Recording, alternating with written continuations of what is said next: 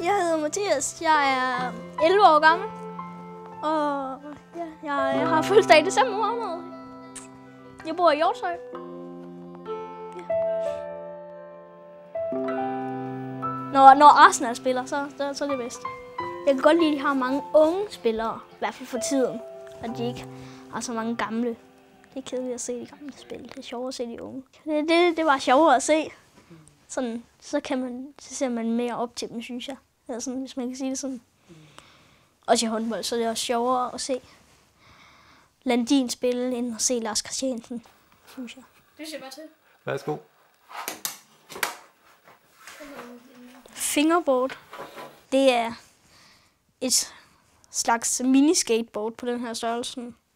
Med hjul på, og det er bare det fuldkommen det samme, så står man bare med to fingre.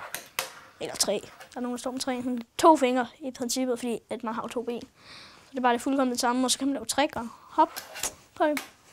Det synes jeg er meget sjovt. Fordi der er også udfordring i det. Det er ikke let eller meget svært. Det er ikke sådan noget, man kan lære på en dag, så man bare bliver mega god.